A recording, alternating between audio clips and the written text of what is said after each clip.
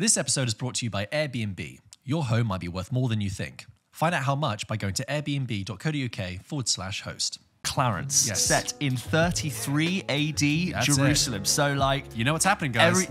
everyone knows what happens in 33 AD. It's all knocking around. This is it. This is the time when, if you know, that's all happening. The world's biggest influencer is walking around. The PewDiePie of that time. PewDiePie's as big as YouTube. Hey guys, just dropped another miracle. Yeah. Today I'm going to be showing you. I'm going to turn water into wine. And I'm going to give $100,000. Here's how I fed 5,000 people in one day with just bread and fish. Watch me walk on water.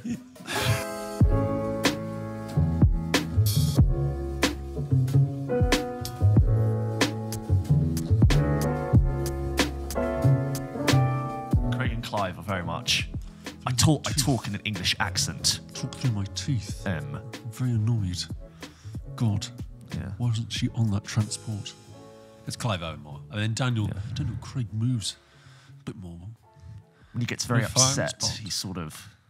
Set. trying to do Ray Fiennes there a little bit actually as well. Well, Why don't you tell that to Felix Leiter? we don't need the man behind the gun. Don't need the man behind the... It's the theatrical little win. Yeah, always a little bit... We don't need the Paperwork. man behind the gun. His M is just had to... He's always just done a very stressful email. Yeah. Could you remind me again who you are? Moneypenny. 007. He sort of floats over the words. Trippingly. That's a great Ian McKellen. He sort of floats over the words and down the escalator and back for Bond and Series 2. You could be Patrick Stewart there as well, really. Yeah, they Very similar. They're mates. They are, mate. They're best. They're BFFs. You know they've had fun, round the back of the Shakespeare's Globe, just giggling.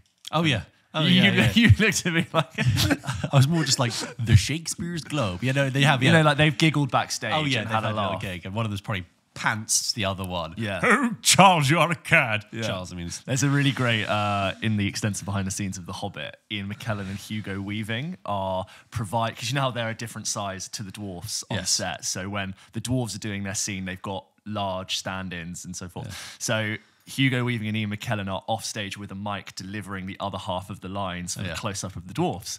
And they're both real thespians who want, when given a mic, will just run with anything. Yeah. And Hugo Weaving in this piece to camera is well, of course I love working with Ian McKellen because he's a fellow thespian and he's just gorgeous. And any chance to work with Ian is great. And it was well working with Hugo Weaving is very much, he's one of me, he's a thespian. And they both just there giggling, doing these lines, but not taking them seriously, passing the mic.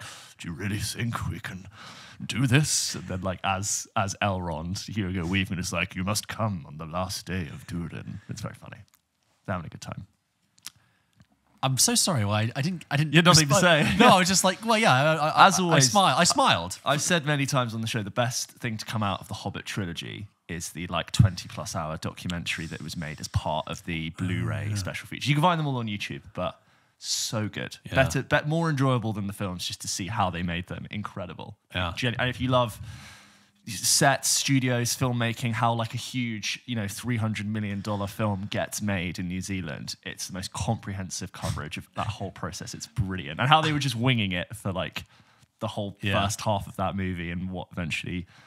you get a really good understanding over why those films look the way they do, for better or worse. It's brilliant, though. Would you like to have a documentary of other major... Yeah. Would you like to have seen a documentary about them planning the new Star Wars trilogy and seeing all the turns they shouldn't have taken? Oh, just be brilliant. Kennedy's you know what? I think we should let a different director do each film. I'd kill to be in the meeting after Last Jedi has come out and it's been received in the way it had. And then they go, what? And then, the directors are dropping out and they go, what are we going to do? I would have killed to have just seen they're the already in ideation production of Rise of Skywalker or whatever, or Untitled Episode 9 by that point. Just going, what are we going to do? Who have we got? What can we... JJ, can you... Well... How about a briefcase full of money? Which they get out of a mini fridge. Just not to have seen them with their heads in their hands being how do we do this? Or whether or not they were, when Rian Johnson came to them with the Last Jedi concept, were they skeptical of it? Did they just have faith? Or was... Because they must have known that, if you write it that way, you've pigeonholed us slightly. Or someone has to be across that. Maybe they were. Maybe Rian Johnson knocked on the door of Kathleen Kennedy. It's Kathleen Kennedy, isn't it? Yeah. I get Kathleen Kennedy and Barbara Broccoli confused because the double-barreled franchise helmers knocked on the door of Kathleen Kerry Kennedy's office. Cauliflower's Star Trek. Open up the door and they're just in there just counting. You know, like in like a mob film where they've got all the counters and the cigars and they're counting the cash. all the cash from the Force Awakens. They're like, yeah. And Ryan Johnson's like, oh, I got the script for The Last Jedi. Do you Luke want to read it? Skywalker's- It's all good. Yeah. Just want to say that in the final fight, Luke Skywalker won't actually be there, so nothing he does actually matters. So good. Brrr, that's it. Yeah. She's got a tattoo. She's got a tattoo of the gross earnings of Force Awakens. Yeah, sounds great, Ryan. Put it in. BB $8 billion. Oh, that's great. Who was that? And then that's it. Wow. So George, I have two atrocious stories of cinema mishaps from my experience in cinema this week. So we'll start with when I went to go and see Civil War. Civil War, big multiplex, very busy. It was a Friday night, but even still, I'd count it as a fairly full screening. With people expecting a war film, would you say? I'll get onto this, but I really felt like the crowd. It's really hard to say just because I'm getting a feeling of a crowd. I really felt like they had come to see a war film, and Civil War is obviously not that. But anyway, so fairly chatty. Again, I'll get onto this in my review, and I think you had a similar experience, but I don't feel like the film had the audience and was really like locked them in, so I can feel the restlessness and the rustling. Anyway, a couple who happened to be sitting next to me in Talia came in 25 minutes late for the film. Right. So that means they are, 45, 50 minutes late from the actual program start time. So seriously late. Yeah. They come in, very noisy. Oh, sit down, I'll sit. Yeah, well, this, blah, blah, blah. Sit down, and then 25 minutes late to the film, they go, all right, should we go get some food? And then they get up to go get snacks. So now that's another 5 minutes. They're now 30 minutes late for the film, which is so distracting because they come back down with nachos, big sodas, popcorn, like all just, easily dropped 35 quid at the few thing. And I'm just thinking, you have no idea who these characters are, what they're doing, where they're going, who is what to who, who's related to who. You don't know what war is going on. Yeah. You are so clueless as to anything going on with this film, and that was so profoundly distracting. Did they think? I mean, did they then sit and watch the film? Well, I was when someone tells me like that, I'm thinking, do they think they're watching the trailers right now? They were terribly talking the whole time. So a lot of the moment. I'm gonna get onto this in my review. A lot of the moments in Civil War are music is stopped to show a photograph. Yes. Or sometimes a real moment of action in a scene is hard cut with silence. It's like a very common, sort of action and the brutality of war, and then we cut to something serene. Every time that happened, you would go, why are they doing that? Why are they shouldn't have done that. That's a silly thing to do. Which they said that. You said that aloud. Out loud. Which I was kind of thinking sometimes, but I was like, please shut the fuck up. Yeah. Please shut up. No, don't. So last week we talked about in an email how you're quite good at sometimes correcting people, but did you do anything with them? Did you engage? Well, so they were to my left. Right, so you got Talia on my left once, and then it's those two. So they got a buffer. So I did the sort of elongated, like you're gonna see me, and I did wait for eye contact. They didn't get a talking to because it was almost like hard to call the strikes in my process. They actually sort of found a loophole in a way. They were already so late. I'm actually distracted by how much they've missed. It's like they clearly, because they are so far removed from valuing this experience, you can't rationalize with someone. Yeah. I also don't think English was their first language based on how they sounded. So I was just like, what can you do? So the language barrier. Yeah. And then in my, not Amy, Back to Black screening. Right. Similarly, very weird.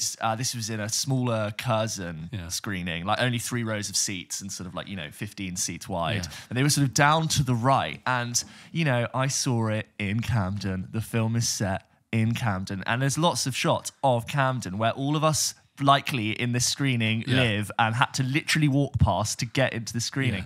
But every time it was like, Camden Road, blah, blah, blah, this, it was pointing and talking. Yeah, that's the place for the imaging. That's the thing with imaging, like just talky.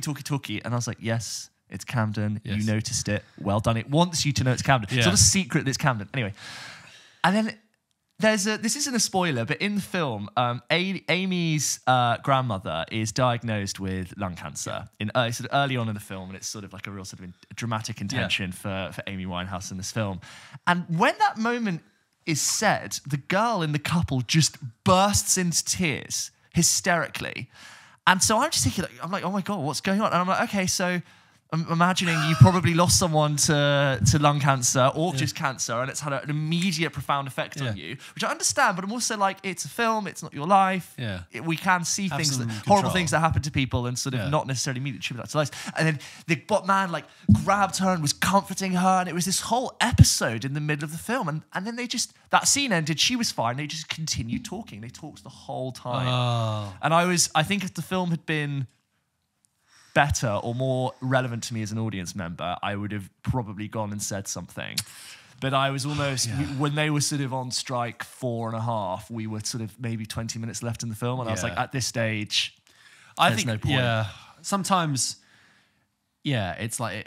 And sympathies, I don't know if this woman's tragically just lost someone to lung cancer. I don't know, but I'm almost like, it was immediate. Wow. Amy, I have lung cancer. Like a pollen allergy, like hay fever. Like she just suddenly smelled lung cancer. I heard that might sound quite insensitive, but just they were also talking the whole time. Oh, Regent's Park. Oh, Camden Sheep. Oh yeah, that's the bar next to Hashett. Yeah. They needed a giant dose of shut the fuck up, frankly. Totally. That is reasons. That's sometimes why I get anxious going to the cinema on a sort of a very low level, because I'm thinking, and actually that's why I prefer going to the cinema on my own, because if I go on my own, I'm like, okay, I can manage this in my own way. I'll either talk to them, I'll either move or whatever. But if I go with someone, then I feel kind of like bound, either obligated to not say something so I don't embarrass the person I'm with, or...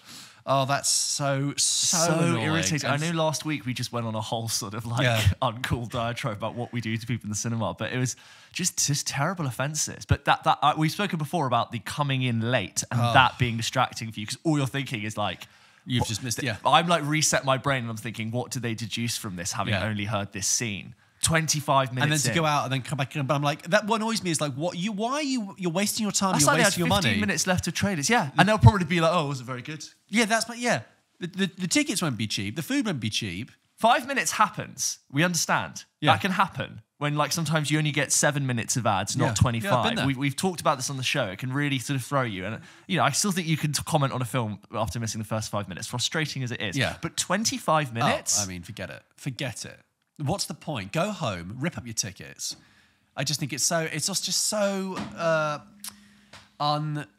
ungrateful and kind of arrogant. Whatever. Yeah.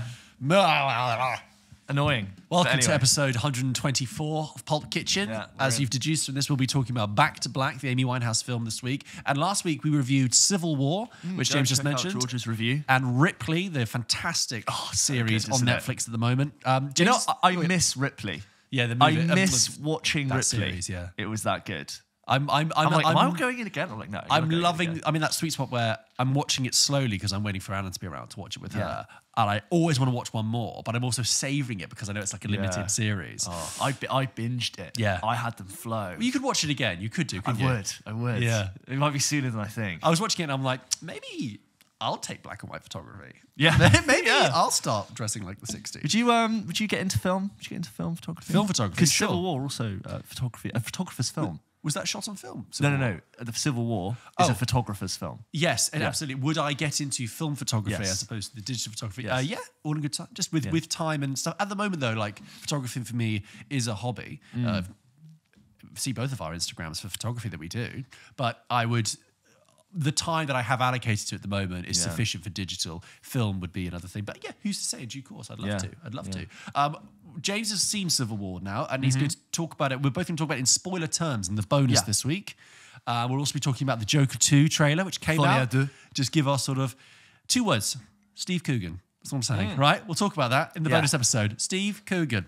But this week, we've got the 2 B films, Back to Black and Book of Clarence, which was kind of a film that was getting a lot of traction, a lot of talk about around like the festival circuit late last year, and then kind of disappeared from the conversation and is now coming out later this month, which is sort of biblical. It's so easy to deduce what you thought about this film from the way you intro it. And that film is that. Hey, stay tuned. Stay tuned for that coming up. We'll also do your emails as ever, guys, and I have 2 new games for James to play at the end of this episode. So stick around for that.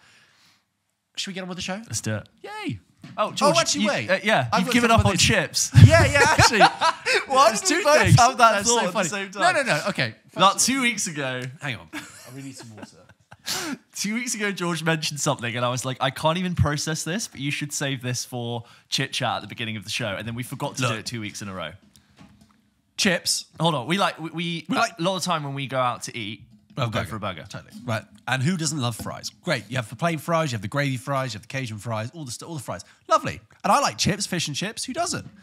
But I'm starting to realize that I don't need the chips. I don't need the fries. That's mad. I'd rather have 2 burgers than a burger and fries. So one time recently, I had a Five Guys as a treat. Do you know what I did? I ordered burger, no fries, grilled cheese. Yeah, because I'd rather have that. And there's something about the fries. I've often got 2 burgers and a fries at Five Guys. Have you? Oh, yeah. Dishy. The 2 double burgers. Yeah. As we have established, you can put it. We both can. You can put it away at the moment. Like I love to see it. It's like 26 quid as well. I'll get a regular Cajun fries, which is like shitloads. It's like a pile of fries. Yeah, because they just throw it And in. then I'll get 2 burgers. And Good. That's 4 patties. Yeah. Wow. Yeah, Anyway, it's a part of it. Anyway, but I just think that I often find when I go for a burger, I love the burger. I eat that first and I savor it, and then the chips are kind of just like there as fodder. And I'm just thinking, it's just rubbish. No, but They're it doesn't- salty and they're it doesn't give you crunchy to anything. contrast the burger. The burger, I feel satisfied in my stomach, whereas the chips are kind of like, these are. So my friend Alex really winds me up because he likes burgers, and he will do this thing where he will eat one and then the other. So he'll eat his burger in entirety and not touch his chips. That's what I've started to do. It really annoys Yeah. me. I'm like, Why you're would it meant. annoy you? I don't know. To me, they're like meant to like complement each Yeah, other. maybe. The salty, crispy matchstick I fry want that, for me, that cuts through like the umami and the creamy, cheesy, burgery. I want the burger. I love that burger hot as it can You're a be. sandwich guy. You do like a sandwich. Well, what's not to like? I mean, No, really, nothing wrong with it's that. one of the greatest. You have an appreciation for a sandwich, a bagel, A bagel, pastrami on rye. The world Reuben. over, the Americans have their sandwiches, the Italians have their sandwiches, the French, all of pan Europe, pan world, really. You got to go to Katz's next time you're in New York. I will do. Gotta, Katz's it's Deli. like $28 for the pastrami on rye, but you'll be absolutely fine. It's big. Did I tell you that the bagel place I went to when I went to New York, which I only found because it was around the corner, I then saw on TikTok loads of times as being recommended. bagel place, yeah. And I was like, but I've actually been there organically. West Yeah. Bagel. Best Bagel is called in West 35th Street, if anyone's there. Best and West. The best in West, that's right. The other thing I just wanted to say was comment if people feel differently about that. I just think that burgers and fries. Like I could live without them. It's nice to have them, but it's like the supporting character to the main meal. Because there have been warning signs where we've gone for a burger, you and me, and you go to me, should we share fries? And I'm a bit like, I think it's no. I want my own James doesn't share fries. food, yeah. Yeah, I'm sort of like, no, I think I want my whole fries experience. So sort of, You've been worried. I've You've been worried for a long time. I've been lying awake at night, and Talia goes, "James, are you okay?" I go, "I don't know, just something's George wrong wants with some of my something's wrong fries." with George." I know. That was that. Let us know what you think. The other thing I want to say, huge gear change here. You're going to laugh at the gear change. O.J. Simpson died last week. And it's just a reminder to everyone to watch the fantastic O.J. Made in America, which was a documentary. I need to watch that. Yeah, a fantastic documentary that won an Oscar and I think won an Oscar and an Emmy. It kind of slipped through the categories and be able to be doing both. There are so many beats and twists in the O.J. Simpson story from his early life as a sportsman through the trial and his life afterwards. That is just crazy. When he died and the obituary was coming on, I was like, yeah, my God, the O.J. Simpson story is so intoxicating. Where do you begin? There's so many bizarre, fascinating. It's one of those stories that you can't believe it's real. So OJ, Made in America, the Ezra Edelman People vs. documentary OJ as well on Netflix is also that's brilliant also drama. Wonderfully camp, wiggy, deliciously entertaining series. Absolutely, but that was that because he's dead now. That happened just before we were born. It happened the summer of, I think, actually. Yeah. So maybe you were just being born. Yeah, I the was summer's. 2 months I think the out. Bronco chase was like 2 days after I was born or something. Interesting. July '94. Anyway, enough of that. Let's get on with the show. Hey guys, this is a quick message brought to you in partnership with our friends at Airbnb.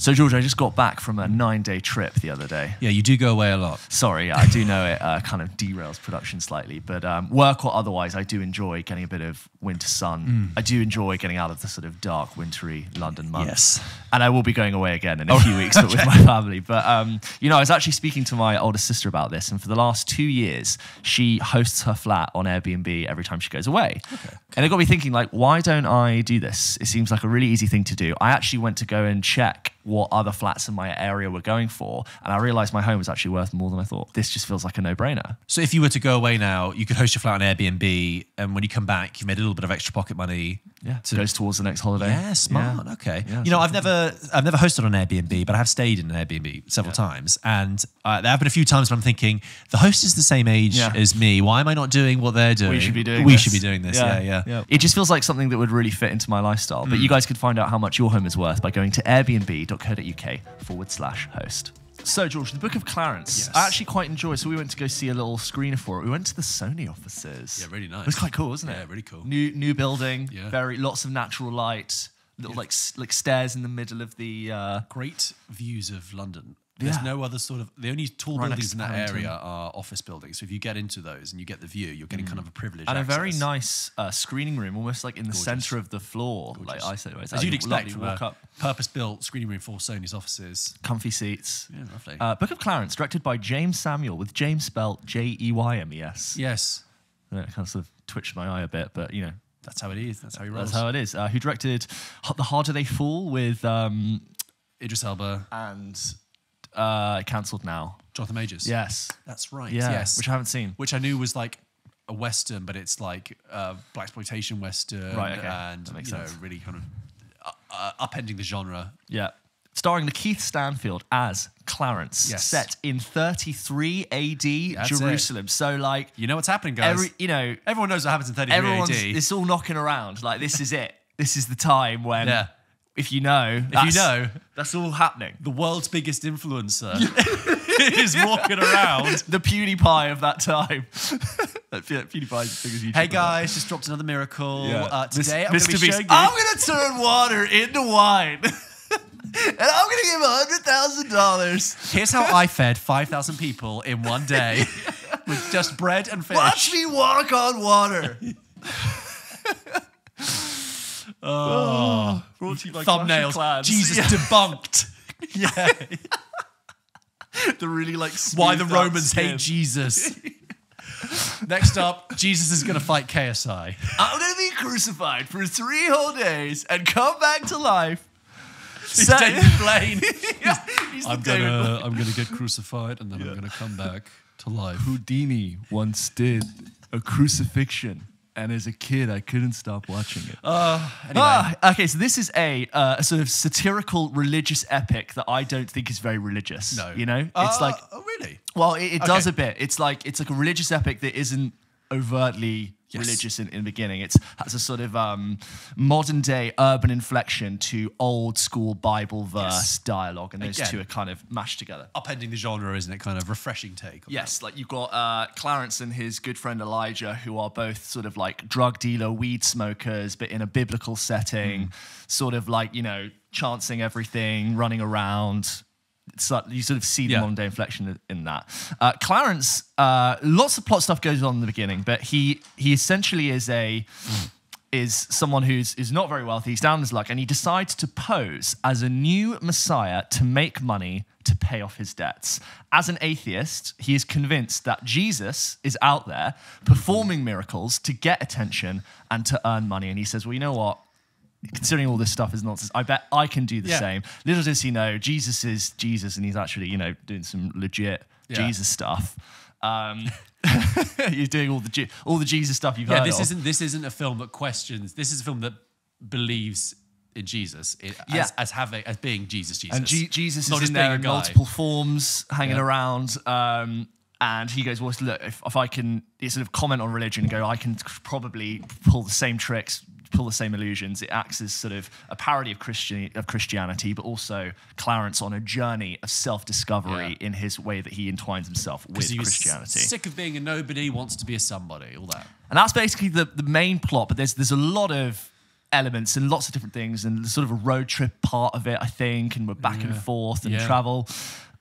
So do you want to start? Should I start? I guess I can start. Thank you, James, for the introduction. And we should also say that, you know, the film has kind of got the kind of the typography it uses is like the classic 1950s biblical epic, the Book Moses of Clarence, and the Ten Commandments. Book 1 also stars Omar Sy with Benedict Cumberbatch and James McAvoy.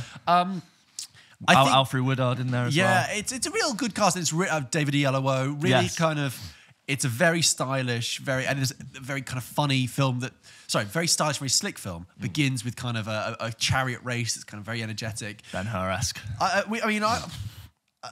I think James got more out of it than me. I'll be honest. It's one of those viewing experiences where I really got nothing, zilch, zip out of it. And it's not that I think it's a bad film. It just kind of went straight through me, and I just came away feeling nothing, and it slowly disappeared from my memory. I will say that, okay, if you're making a film set in contemporary Jesus time, right, AD 33, and it's like, the big thing that hangs in the background of this is the life of Brian, okay? Yeah. Life of Brian, which is still incredibly funny, made 45 years ago, so one of the funniest comedies ever made, often tops the list of best comedies of all time. Yeah. I'm like, okay, that did that very well. Not to say you can't make a satirical biblical film set at the time of Jesus again in his cinema history, but I think the thing is, this film is doing something very different, but I've never found the satire or the humor particularly cutting or that funny. And I also think there's a point not too far in where you realize, like, oh, you're actually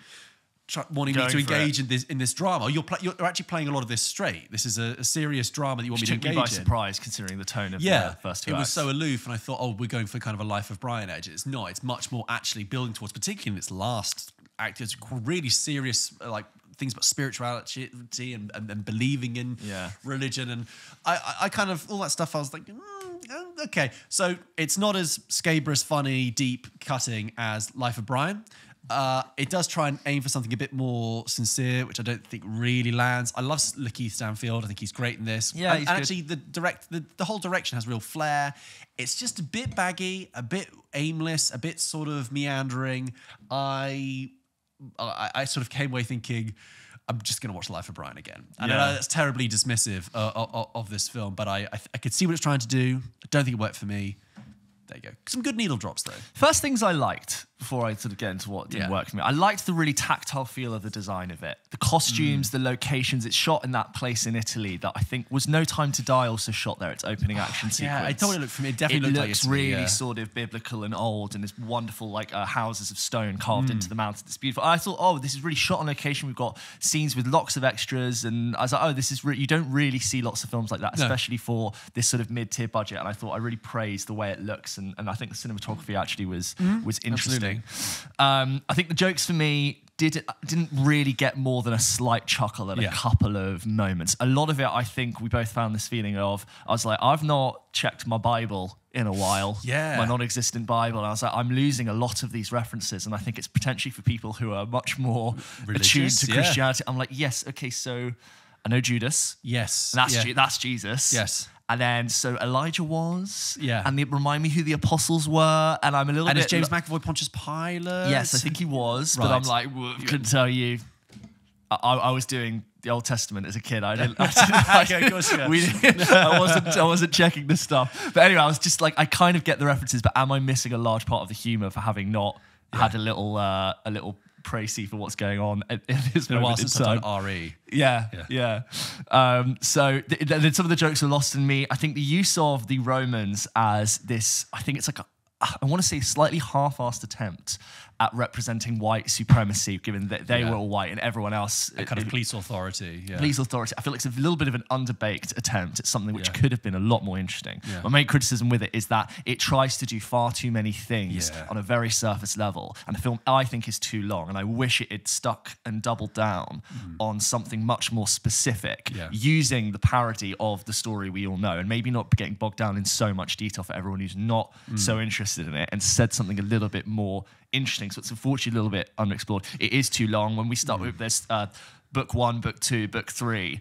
And when we got to the end of book 1, I was like, oh, is that just one of them? There's probably going to be 3. And I forgot about the whole book thing. And when we entered book 3, I thought, fuck, we got another third to go. And I was a little bit just ready to go. I was done with my time with the film. I think the joke about the image of Jesus becoming what it was in our story and who he was in this story, I think that is funny. And it's a very common joke to make about the depiction of Jesus Christ. And I did find that funny, and it does sort of come to you at the very end. So I do think there is something smart about its interpretation of sort of about a Bible parody. But then there's the dialogue style, I think, lets this film down from the beginning. And I think the film is slightly incomprehensible for the reasons I've already said about us not necessarily getting all the references, but the Bible verse speech crossed with a modern urban inflection. It felt like I was listening to 2 languages being spoken at the same time. My brain didn't quite know where to place it. So I struggled to connect to the characters. I struggled to understand what the intentions were for everyone, despite I think the film's telling me, oh, this is funny, by the way. You're meant to be laughing, and I'm waiting to find it funny, but it just didn't quite come. So I feel like I was playing catch up for the dialogue, and I didn't quite get what I think I should have gotten out of it. But it does have charm. Yeah, it does. It is witty. It's made with skill and clearly an idea that I think has just got lost on us a little bit. James has done a much better articulate job than I have than this experience. Right. Yeah. I will say there is an actor in it called Tom Vaughan Lawler, who is an Irish actor who plays one of the main centurions in it, who is deliciously cruel and evil. The blonde one. No, the one who's like, "This is my sword. I'll take you, centurion." You know, he's really blonde. No, that's the young guy. Oh. That's the young guy. Oh, yes. Yeah, he's my Jordan who's like, if I was to take my blade and cut it. He's just so theatrical and delicious. That's great. I liked that. But a bit. Yeah. It's a shame.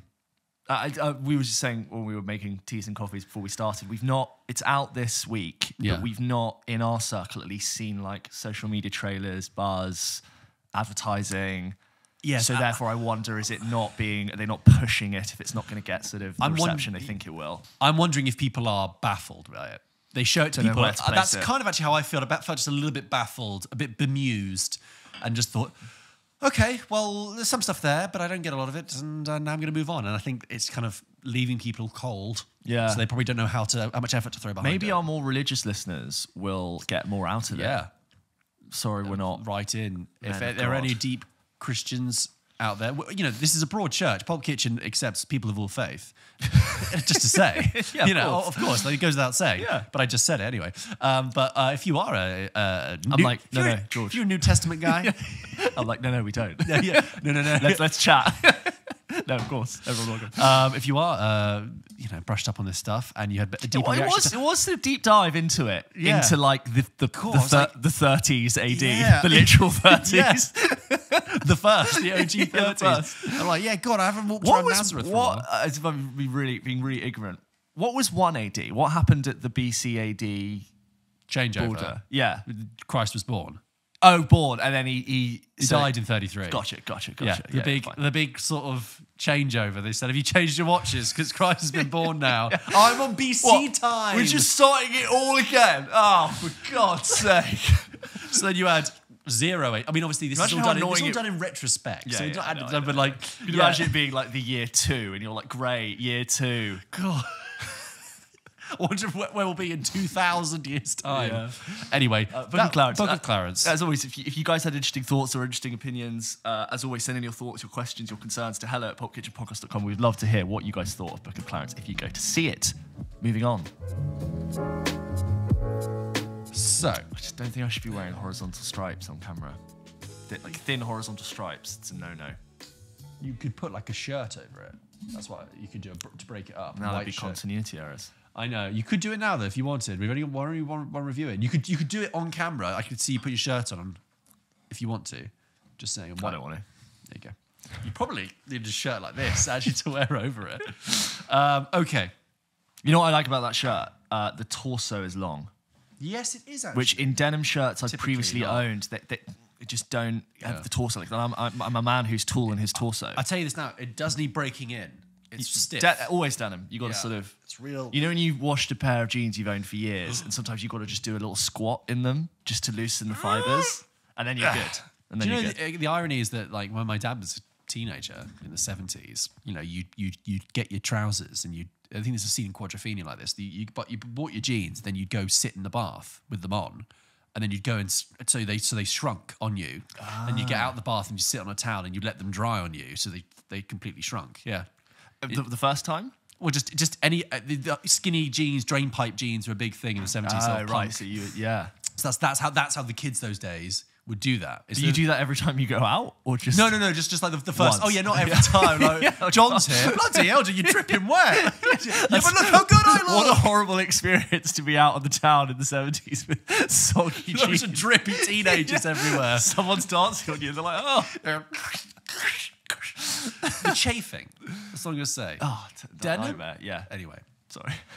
What a horrible thing to say. When there's like when in your childhood, when for some reason you were running around in jeans and you accidentally like went in a lake and they got wet, and then you had the rest of like that afternoon until you got home and your jeans were wet. That's why so unpleasant. Any school trips you went on, particularly the geography school trips, they were like no denim. Yeah.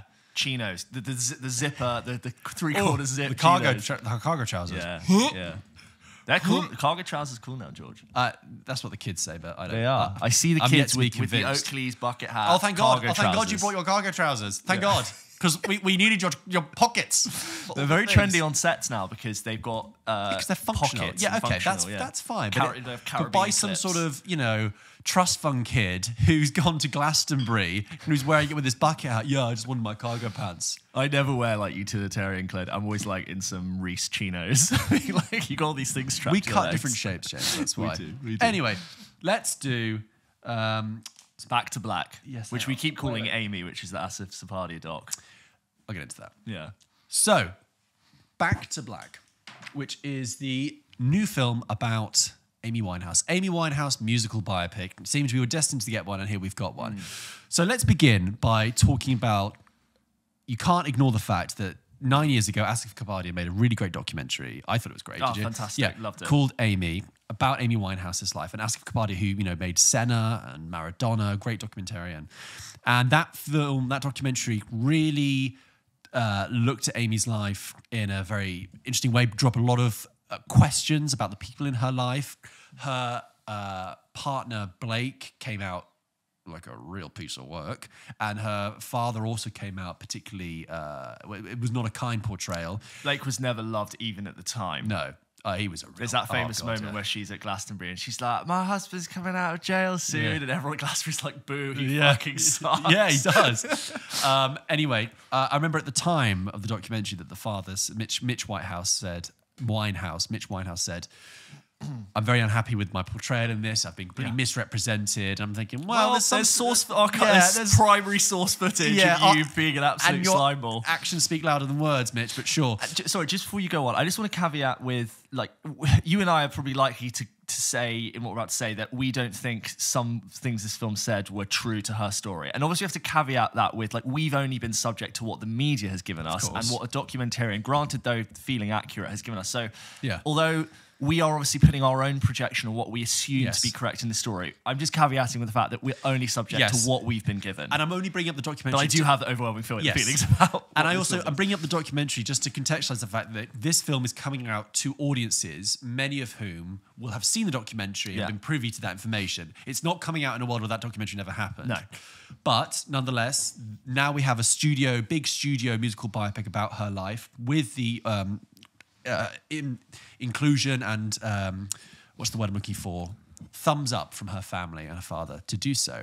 And sure enough, her father, guess what? Comes off like a saint in this movie. It really is of the Winehouse Foundation, isn't it? Yes, it is. TM. Yeah. Okay, so Back to Black. Amy Winehouse, we pick up with her in the early noughties, where she's living in North London, has a deep connection with her nan, played by Leslie Manville, who herself is a 50s singer and brings with her so much style and inherited iconography of that era, which Amy just falls in love with. Amy already has a powerful voice. Amy, by the way, played in this by relative newcomer Marissa Abella. People might know her from Industry, the TV show. She's incredibly talented, but even from an early age has issues surrounding alcohol and smoking and addictive It's got like an addictive personality. Yeah, thank you. Almost, Thank like you for the word I'm looking compulsive. for. Thank you. He has, unfortunately, addictive personality. Bad drunk as well. Yeah, exactly. And an unhealthy relationship with drugs and substances. She quickly finds success, and we see some sort of nice archive footage of her on Jonathan Ross' show where they put Marissa Abela in, cut with the actual Jonathan Ross interview at the time. She's sort of looked over by her dad, Mitch Winehouse, played by Eddie Marzan, wonderful Eddie Marzan, who we love in everything, and who does a good with his task in this film, which I guess is to humanize Mitch. He does a good job with that. And Eddie Marzan, a lot more, I think I said this when we talked about Fair Play, he's a lot more versatile than people give him credit for. If you actually look at his suite of work, he does many, many different things. Yes. But I think in my mind, I automatically think of him doing one thing. Yeah. But he can do sinister, he can do sweet, he can do intellectual, he can do stupid. He's really good at he's a real Swiss Army knife of an actor. Oh, he's one of the best. One of the best. He's really good. And then soon enough, we meet Blake, played by the wonderful Jack O'Connell as well, who I think is just a terrific actor. I love every time I see him. Blake, who Amy quickly becomes deeply, deeply infatuated with, deeply, deeply in love with, who is a confident, Lothario, chatty, laddie. Charming, but also problematic, hard drug-taking and difficult companion to Amy Winehouse. So the film kind of follows her twin parallel things of her success and her songs and how her life behind her music informed her music. And, events will happen in the film that then subsequently we'll hear the song about and we'll think, oh, well, there you go. I now know what you go back to her means. I now know what you try to maybe go to rehab means. But I think it's just worth, before I hand over to you, James, talking about what I think Sam Taylor Johnson's intention was. And I think that, no one goes into this because this film has been made. This film has received a very, very mixed, explosive, emotional reaction from people. A lot of people are really hating on it. There's been some sort of excoriating 1-star reviews. I don't think it's anything but as bad as that. No. I think it's clear that what Sam Taylor Johnson was trying to do. Sam Taylor Johnson, by the way, who made Nowhere Boy, the John Lennon movie, and 50 Shades of Grey. She, I understand, is trying to get us to understand the life from Amy's point of view. And although the media in our lifetime, and you and I, that's what was great about that Asif Party documentary, because you and I, being product of our generation, had a certain perception of Amy Winehouse, and that kind of unpacked it. I remember exactly where I was when I found out she died. Exactly, yeah, and most people will do. Yeah. Where were you? I was in Israel. Oh yeah? Yeah, on a Israel tour. I was working at a checkout at a supermarket, and my manager came over to approve the alcohol sale for someone because I was under 18, so I couldn't do that. And she was on the phone, and she was like, "Yeah, there you go. Yeah, Amy Winehouse is dead." Just walked out. I was like, "Oh my god."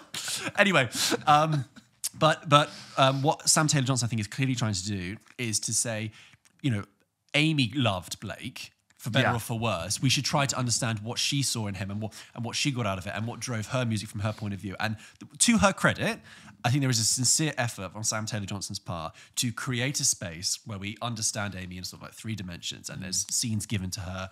We really see her process of her writing music and in that respect. So that is the setup of Back to Black. James. So first of all, we tried to go and see this the Friday it released in a Camden cinema. Sold out. Couldn't get a ticket. Obviously, Camden, her home ground, her statue. We walked past it the other day. Her statue sits in the Stables Market. One of the great British music exports, one of the great albums of all time in Back to Black. Truly distinctive voice. I actually think Marissa Abela is really solid in this, given I think a very impossible task of trying to capture a story of a person that we all think is distinctive and iconic, but also trying to sound like her without doing an impression. I think all in all, she really does do her best with what she's given. Yeah. And I think Amy Winehouse's voice is so unique. There's very few female solo artists that sound like Amy Winehouse outside of like Etta James and a couple of old school jazz singers. Yeah, she had a voice from a different time. Totally. Just a whole demeanor from a different time. So yeah, you've got the Asif Kapadia doc, which is very much in my head, and I'm very much want to caveat my opinions with saying, of course, I'm only thinking about what I know the Amy Winehouse story to be true based on what media I've been given. That being said, as soon as I started watching this, I feel like this is Winehouse corporate branding. Yeah. It feels like it's from the Winehouse Foundation trying to paint a very sort of surface and sanitized version of this story that doesn't really get to the heart of it. And so therefore, unfortunately, I don't think, because it doesn't show, I think, the true nature of addiction. It doesn't, I think, critique the people around Amy's life enough, and actually Amy herself. Unfortunately, it offers very little to its audience outside of playing some of the great songs from her album and sort of getting you to remind yourself of where she's from and her come-up story. So it offers very little because it doesn't show very little. For example, I found the whole process of depiction of rehab laughable. She went to rehab, sat by a tree, wrote a song, and that was it. Yeah, you're right. I know. I thought that was crazily just disrespectful to the whole process of rehab and like shining a light on what that would have been like for Amy Winehouse. Yeah. You've touched on the great Jack O'Connell, who I think is great playing Blake. And you know, Jack O'Connell's great, but it's almost depicted as charming. And I know what you said about sort of trying to get Amy's perspective. Yeah, that's the approach. I don't think it works. I don't think that's the intention. Works because the rest of the film isn't necessarily from Amy's point of view. Yeah. So therefore, I'm like, I don't really want to like this character. I remember the documentary and like versions of he's a real sort of Pete Doherty wannabe slime ball. And so I just never really got what I was meant to be doing with that character. But I don't think that's sort of the actor's fault. The accent from like at times a little bit overdone. What from Marissa Baylor? Like she's like a North London sort of slightly like Essex Jew accent. Like I think she's born in Enfield, so you get that sort of north but over the Essex way style. But it's a little bit like I make music, and like if I'm not creating, there's moments, and I think in the dialogue, especially in the first third, I cringed a little bit. But all in all, there's great moments towards the end where she's singing up on stage and she's doing that live connection with. Is it what it was the Grammys. The Grammys, and I think Tony she's Bennett really capturing her energy and her silhouette, and I think Marissa Bella does what she can. But the ending for me in particular really decided in my head how little they were willing to confront the real story. And you know, there's no spoilers that Amy Winehouse died, right? The Titanic sank. It's more that I just thought you decided to tell this whole story, and then at the very end you just went, and she died. Yeah, I was like, she died of alcohol poisoning, which was. But she was actually sober for a while before. Which is very yeah. I just thought it was such a sort of flat ending that made me go, all right, and it's done. But that's my main thoughts on it. No, I basically I feel very similar to you. I found it, to be honest, I found it quite dreary and dull. And I think the key thing is it's joyless.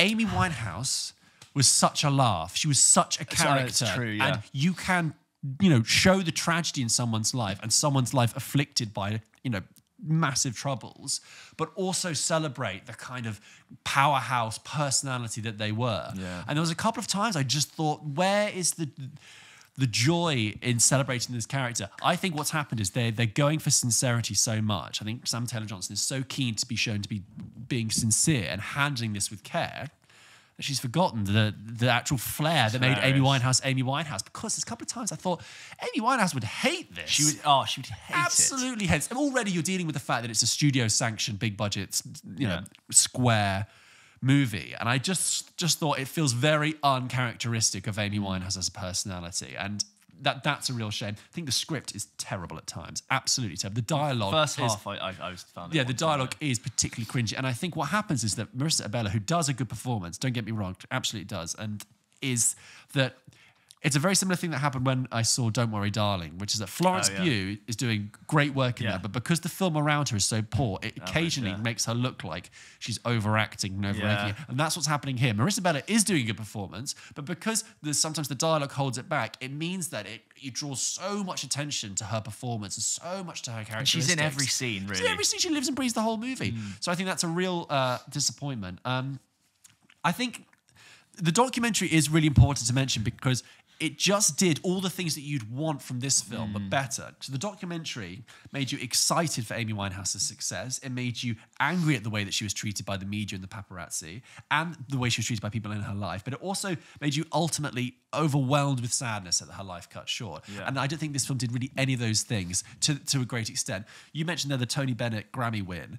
And like that happens in this movie, and it's kind of like, yeah, okay. But we know in the documentary that's a real key point because we're told that Amy, a friend ran up to Amy and was like, "This is amazing," and she said something, and I'm sort of paraquoting here. She said something like, "Yeah, but it's just not the same without drugs," and that's such a key moment in the trajectory of her life. And I agree. I think the film is afraid to really get its fingers dirty because it's doing this sort of corporate sanctioned movie. And I think that's sad. I think lost my train of thought now. I think the film is also afraid to draw a parallel. In the whole film, like I said, it has the relationship, her personal relationships with Blake and her career success. I think the film is too afraid to draw a stronger line between the addiction to alcohol and substances and her addiction to Blake as a character, like to draw a fact that it's all part of one addictive personality, a self-destructive personality, that it's not this kind of sort of separate thing. And I just thought that was like, you could have done more with that. And again, some of the depictions of alcoholism and drug taking is a little bit like heroin. I guess really crack. It's crack cocaine. Oh, crack. Yeah, but I mean, splitting hairs. But yes, I know. Sort of really like poorly used as a framing for Amy Winehouse's life.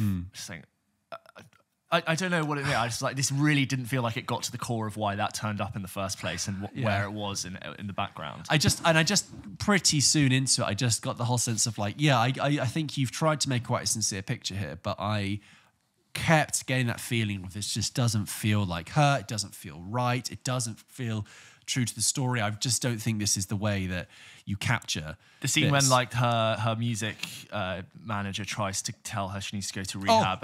Mitch Winehouse there. That's when the dialogue really felt like it had been noted over as to what had happened. I laughed at just the whole thing of I think she'll be all right. Yeah, my daddy says I'm okay. It was poor. There's also a point in that where they're writing that scene and they're thinking, okay, we can't have this guy say, I need you to go to rehab because it sounds too much like the song, right? So the guy says, he goes, is going to go, no. He goes, Amy, you need to go to a rehabilitation center. And it's like the screenwriter has highlighted the word rehab and clicked expand or it's synonymous. I'm like, no one says rehabilitation center in a sentence like that. No human would say that. You all say rehab. And it's just moments like that really pull you out of it. So it's a shame there's not more to really celebrate in it other than the performances trying to do the best they can. The music is obviously great, but you just feel like chunks of that story are missing, particularly to do with Mitch Winehouse. Yeah. And just like the scenes of we know of like overly monetizing something to draw blood out of the stone. You just, unfortunately, I hope people aren't watching this. Maybe Americans who aren't familiar with Amy Winehouse, I don't know, are thinking that and going, Amy Winehouse, yeah. It doesn't critique Amy either. No, exactly. I'm not saying the things that happened to Amy were her fault, but you almost want biopics to hold a really sort of honest mirror up to the people they're portraying and be like, well, what were their flaws? I feel like it doesn't actually ever acknowledge her flaws. And if she had addictions to alcohol and drugs, it was related to other things that had happened to her in the past and not like an assessment of her character at the time. And I think the way that Sam Taylor Johnson has been talking about this film in interviews, it's kind of like, come off it. Like she says things like, well, of course the media are the real enemy in this movie. And I'm like, they're not actually included that much in this. Yes, the paparazzi are there, and of course they're villainous. But like I said, the documentary makes you much more angry at the sort of, parasitic relationship that the press had on her. And and she says, I wanted to focus on this sort of beautiful love story. I'm like, it's not a beautiful love story. No. He was a piece of shit. He was awful. He was a piece of shit, and they were in a terrible relationship. Google Blake. Is it Harris? I don't something. know. Just Google him and just think, does that look like a nice boy you want to bring home? And there's actually a bit that I can't necessarily talk about it because I guess it's a spoiler. But the last scene that we see between Blake and Amy, the dialogue is like, oh, we need to wrap up this scene now. By the way, I've decided that because of this, and I just, not great. There's a really great moment in the Amy doc at that scene when she accepts the Grammy, and they're announcing the nominees for Best Album, and it's like Amy Winehouse, Back to Black, and she's like, her mic is live, and it's Justin Timberlake's What Goes Around Comes Around, and Amy just goes, his album's called What Goes Around Comes Around. Yes. And it's such a funny moment because she's obviously never heard the album before, but looks at that title and her and Justin Timberlake obviously cut from very different cloths. But that's what I mean. Just ridiculing that title is so funny. She was funny. She had a great personality. That's what's missing. It kind of painted with a very sort of dour brush. So dour, dreary, dull, joyless celebration. Because it doesn't feel truthful or inaccurate, I don't think it offers very much. No, little value. Go watch the Asif Kapadia documentary. You'll be much better served by that. And just go listen to her music. She's great. Album's great. We had it on before the show. Yeah. Yeah. It was great. There you go, guys. That was our review of Not Amy, Back to Black. Just go and watch the documentary. But if you did watch Back to Black and you wanted to let us know your thoughts, please send them in, as always, to hello@popkitchenpodcast.com, and we will read them out on the show. I actually made me think Back to Black. It made me think that music biopics might be my least favourite genre of a film. So in the past 5 to 6 years, we've had Bohemian Rhapsody, Rocket Man, Elvis, Bob Marley, One Love, now Back to Black. A David Bowie one that no one watched. Yeah, because they couldn't get the rights to it. But the one with Johnny Flynn set in America. Yeah, didn't get any. But I'm just like, this made me realise I don't think all of those films are kind of varying quality. I think Rocket Man probably might be the best because Taron Egerton does a great performance, sings his own songs. Also, that film is very open to deeply critiquing the character that Elton John is. His behaviour, it was unacceptable. He was a difficult person. Like, great.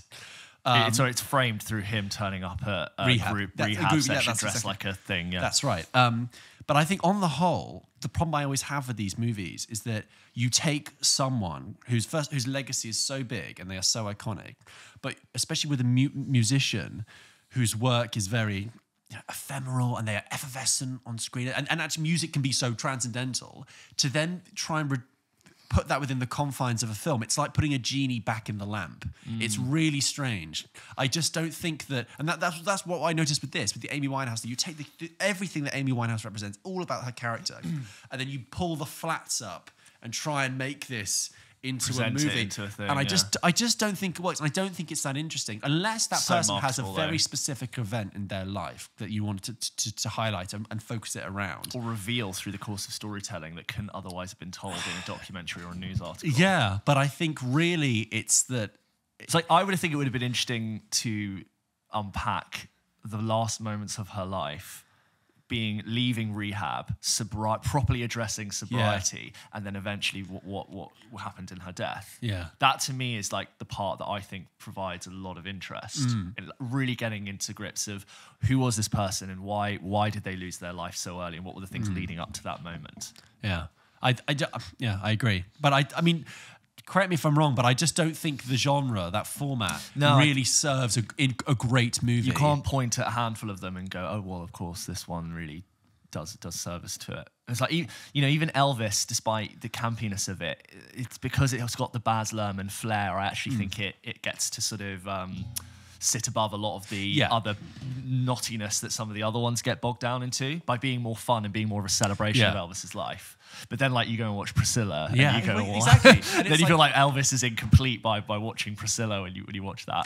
That's more interesting approach. So, whenever I see now big music studio biopics, I feel very cynical. I'm just like, you're just trying to sell your media conglomerate probably owns the rights to the music. Yeah. So you want to just make the movie so you can then sell more of the music. There's a reason these are all like the top 15 highest selling music artists of all time, give or take. That are and there's a Michael Jackson one coming out next year, which I feel very, very conflicted about. Of the Jackson Foundation. 100%, which is why I feel so conflicted about that. Because I've seen a great Michael Jackson movie. It's called Leaving Neverland, and it's out there if you want to watch it, okay? It's weird, because on my TikTok the other day, I was getting clips of the end of the Michael Jackson West End musical. Right.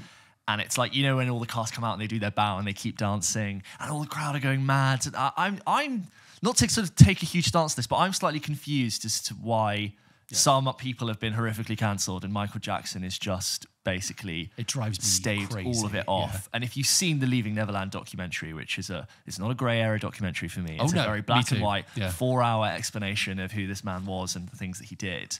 I'm just slightly astounded that this is all still happening, and I really don't believe that film is going to properly address. It's not. There's already articles being written about it. There was a Variety article that was like, okay, you're getting another big studio sanctioned biopic and it's got like Coleman Domingo's in it, Miles Teller. And they're like, but how are you going to address the massive, if you politely put it, question mark over Michael Jackson's life in this movie? And they'll go, oh, probably not. But the movie's going to cost $150 million to make. But they know because he's one of the biggest selling artists of all time, they'll probably make that back. And all of these musical biopics make money. Yeah, they all do really well. So it's not going to stop. And I don't think that film is going to touch on that, if at all. If it does, not very well. But I feel very conflicted about that movie. Stay tuned for that next year. More biopics. Right. Rob. Yeah, she was just my little girl, my little princess, Amy. Yeah, you turned up in the Maldives with the film crew when she was trying to get clean, you dickhead.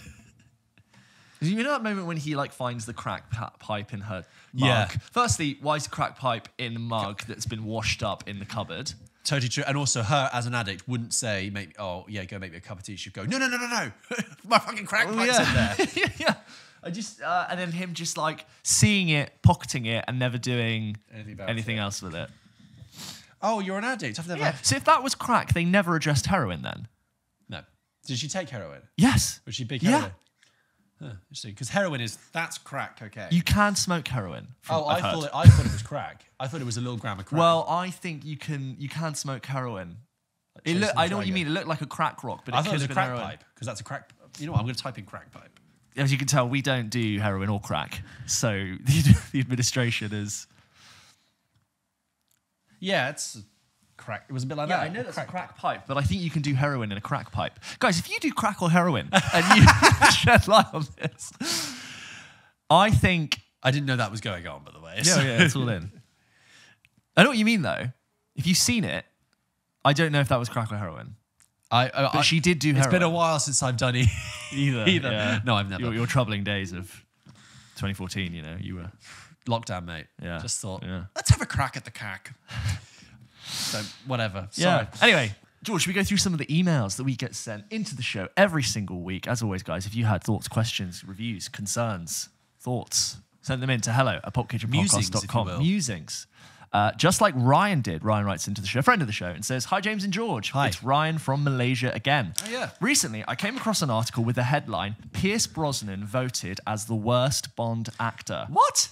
This headline made me slightly frustrated since Pierce Brosnan is my favourite James Bond. I'm guessing, Ryan, you are a similar age to us because you grew up with him. As per usual, these rankings will always put Sean Connery and Roger Moore in the top spot, with Daniel Craig and Timothy Dalton usually placed at 3 and 4. And somehow, George Lazenby makes it to number 5. I think it's because people have really, in recent times, rated on Her Majesty's Secret Service as a great Bond film. Never seen it, but I've heard it's a good one. It's good. I think it's unfair that Pierce Brosnan is getting all these negative opinions. I know that he had a great debut with GoldenEye, which was then followed by 2 solid entries, and they fucked it up with Die Another Day by introducing an invisible car. But I would rather watch... Oh, yeah. They call it The Vanquish. I call it The Vanish. And then it like vanishes. And then also the guy, when he's surfing down the... Anyway. And then it's like... here's the instruction manual, Bond. It's not James Acaster. Shoot... Yeah, John Cleese. He'd make a great cue. Oh, my God. Of course he would. Oh, my God. A really good cue. Please don't put it. That Bond. Don't. And then he goes, shoot through that, Bond. And then he gets the cannons to shoot through the manual. But, yeah. God, James Acaster is Q. It's going to happen. Because he's in a similar role in Ghostbusters. Yeah, basically. Maybe he's too similar now. Yeah. Anyway. It's his Bond audition. Yeah. Sorry. Reserved followed by 2 solid entries. I disagree. I think Die Another Day is brilliant. But well, it's a bad film that I love. Okay, sure. If we were doing film bites on me, I'd say Die Another Day is a bad film that I love. But I would rather watch Tomorrow Never Dies and The World Is Not Enough than any Sean Connery or Roger Moore Bond movies. You're doing Pierce Brosnan there. A little bit, yeah. Smarty Penny. Yeah. Is it Doubtfire? I'm allergic to pepper. Stuart! Yeah. And then Robin Williams is like, oh shit, I killed the prick. So my question is, do you think these people, there was Mrs. Doubtfire. Yes. So my question is, do you think these people who answered the poll for this article vote for Connery and Moore because they are the OGs and hate on Brosnan because by the time he came along, they were too old to appreciate his take on the character? Also, what do you think about the rumour surrounding Aaron Taylor-Johnson being offered the role? Hope to hear your opinion soon. From Malaysia, with love. It's like from Russia, with love. Yeah. Ryan, P.S. I still know of people who absolutely loathe Daniel Craig's Bond, even to post stuff on social media saying he was never James Bond, and they refuse to watch his Bond films, which I think is a bit extreme. Well, I think that's crazy. I think Daniel Craig is easily one of the best Bonds. Because he was blonde. I think that was... There was a whole... When he got announced, there was a website, like sort of... like completely like sort of disapproving of Daniel Craig's Bond, and it was a forum called Craig Not Bond. Yeah. And they would just like post hate about how Daniel Craig isn't Bond. But anyway, Daniel Craig's amazing. But George, just on Pierce Brosnan, on Bonds. Well, as you kind of know, I have a ceiling of interest when we talk about Bond. I do find the conversation a little bit tiring. I just take it on a film by film basis. I love Pierce Brosnan though. Yeah. I think he's a great actor. I think he's one of the most handsome men who's ever walked the planet. I think he still looks great now, looks great then, gorgeous. So he gets his moustache sometimes now. Stop it. He's always getting off a plane in a stunning jacket with a gorgeous Tom Ford bag. Terrific. He looks brilliant. Anyway, sorry. And I think GoldenEye, I agree, GoldenEye is great, and I love Tomorrow Never Dies. Very naughty is GoldenEye. The World Not Enough is really silly, but I remember having the video game and it was quite fun. It was very, I have a very specific memory of it being very, in the UK, there was a whole conversation because it came out in the year 2000. It had the Millennium Dome in it. Yeah. It was a new Bond film for a new millennium. It was just really exciting and it was so boat London. scene down the boat Thames. scene, iconic. I really, really remember all of that. Skiing scene. Yes, yeah. Oh, the inflatable. Electra! She's like, Yeah. Anyway, so that, and then what was the second question? Was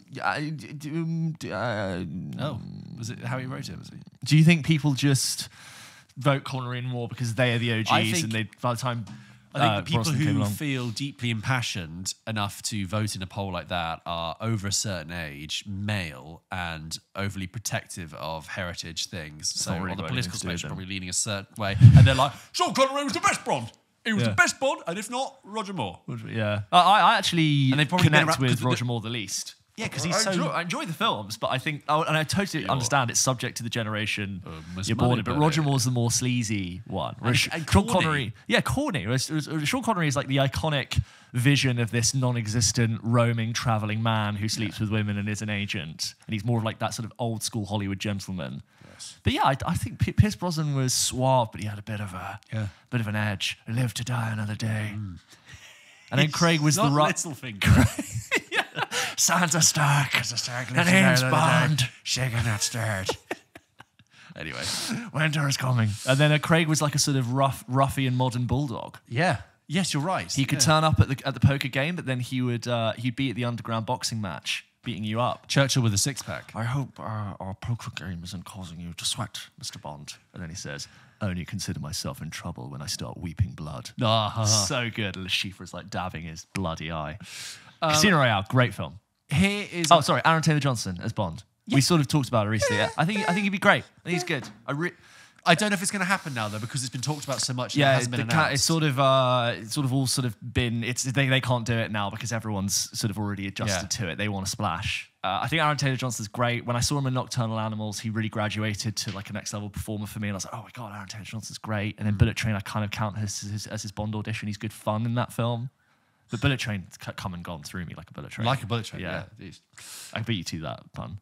No, I mean, I saw you do it. I could see you were allowed to do it. As one of us, as long as Someone says it. Yeah. This next email is from Jess, who says... Great last name, Jess. Oh, yeah. Right.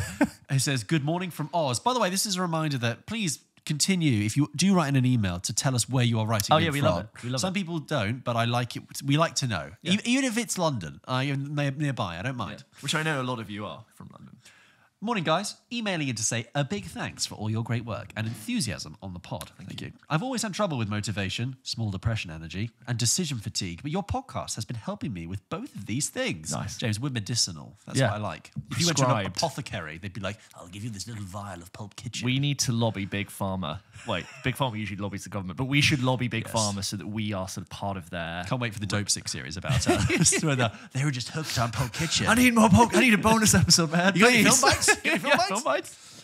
As soon as I wake up, the podcast is on, the breakfast is cooked, and the Morning. day is started. I love that. I have to be doing something when I'm listening to something now, so my house is really clean too. Same. It's literally changed my life. Cheers. Good job. Not Changed bad. her life. Do you hear that, James? Life-changing. That's it. We can now claim to be a life-changing podcast. I was thinking about an email you guys had quite a while ago, currently on the back catalogue. But if you ever found yourself emulating or imitating characters from films, mine is Rachel McAdams in Spotlight, my favourite film. Every time I'm listening to someone tell me a story or say something important, I adopt that intense listening face she has and try to channel her energy. So someone could be telling you about the traffic jam they're in, and you're listening to them disclose years of sexual abuse. I love how wonderfully ADHD you are. Yeah. Like running around the house and someone's saying something to you, but it's like, I'm not going to pretend to be this person. La la la in your head. I love it. Same. I love how the camera often focuses on her listening face and not always the person talking. That's because she is the star of the movie. Yeah. She says a lot by not saying anything and letting others talk. Rachel McAdams would be my actor to choose if I had to watch only one actor's filmography forever. Oh, interesting. You got Mean Girls. You've got About Time. Is that Thriller Time with Russell Traveler's Crowe? Wife. Well, that's Elizabeth Banks that's in that. The next 3 days. Yeah. Could be. You've got The Vow with Channing Tatum. I'm not saying these are good. I'm just naming Rachel McAdams movies. You've got Spotlight. You've got... She's done more. Stand by. Mean Girls. About Time. Did you say that? Yep. The Notebook. Yeah. Disobedience, Yeah. which I didn't see. The Hot Chick. Oh, right. The Wedding Crashers. Just Wedding Crashers. Southpaw with Jake Gyllenhaal. Sherlock Holmes. Right. Oh, yes. Yeah, the Downey Jr., Jude Law. Yeah. Yeah, Mitch. I probably wouldn't go for it. Doctor Strange. Yeah. My question is, what is your favourite journalism thriller, i.e. All the President's Men, The Post, etc.? Well, this is very relevant because of Civil War. You can actually count more as a journalism film than a war film. Much more interesting journalism film. So, just on that question before I move on, favourite journalism thriller? Well, I've seen All the President's Men, but a long time ago. We talked about The Post recently, which you said had been forgotten. No one talked about it. No, I think you said no one talked about it at the time. But it was absolutely talked about. Meryl Streep went on. I think I said no one talks about it now. Yeah, maybe. No, that's fair enough. Yeah, 6 months ago. But I actually really liked The Post. And other than that, other than Spotlights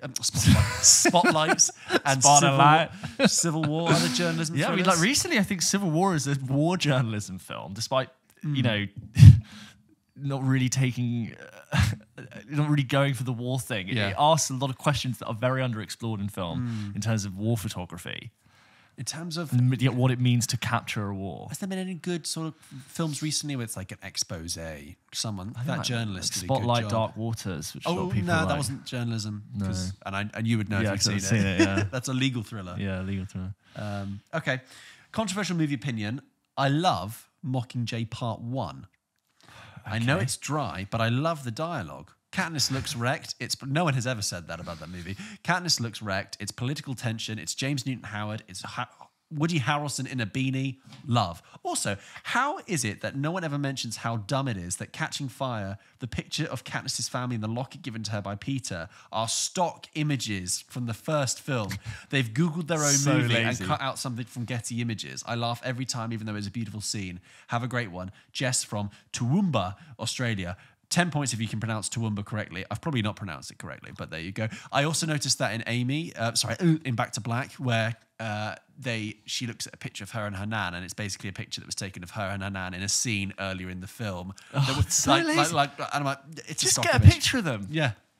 Get a picture. Yeah. Add it to the call sheet on one of the days that they're working together. Guys, just need a picture. Yeah. Anyway, I saw Catching Fire Part 1 in cinema. And was Mockingjay Part 1. Mockingjay Part 1. And I was really bored by it. It was very grey, very miserable. I don't agree. And then I started Part 2 later, just watching it on my laptop year after it had come out, and I got so bored I stopped watching. Hunger Games, they've now entered that realm of franchises like Terminator and Alien, where they've made more bad than they did good. Unfortunately, that is most franchises, but that's true. The Ballad of Songbirds and Snakes is truly one of the worst reviews I've given on the show. It was. It really was terrible. Thank you for that email, Jess. This next one is from Zar. Zar writes in and says, "Hi, George and James." Subject title: Colour Balance. Okay. During your episode about Ripley, you referred to the colours in The Talented Mr. film being gorgeous to look at. Yes. With the check out our Ripley review from last week. With the colour of the Campari being jewel-like ruby red and the sea aqua blue. This made me wonder how much difference the colour balance or quality of a screen makes to how we see and respond to films. Of a screen? Okay. I'm pretty sure my TV really turns up the saturation. For example, do cinemas take care over colour calibrating their screens, and are some better at it than others? Thanks so much for the show, which I often do listen to in the kitchen. Zar. Don't even get me started on screens, colours. But please do get all started. sorts. I will briefly get started on it. So with TVs, every company interprets color in a different way. It's like a color science, and there are different screen technologies that represent color in different ways. And you also have to be aware that less so now, but when people go to buy a television, they are in the like Best Buy John Lewis with all of the TVs lined up next to each other, mostly showing the exact same piece of content. So they need to make sure that their TV is the brighter, most saturated, most contrasted with the deepest blacks and the brightest colors when literally held up to someone else's. So for a very long time, less so now because people don't buy TVs as much in store. They read reviews and then order it online. You're literally trying to be the brightest, best, most colorful screen, which obviously the thing that's the most colorful isn't the best, most accurate or best to look at. So that's going away a bit, especially as like TVs have become very standardized and the technology's really settled into itself. That can be annoying because TVs will have these vivid picture profiles which really boost the color on everything, and it can be quite distracting if you're watching a film and you start seeing banding on a compressed image where like bits of cheeks are different, are like too saturated and orange.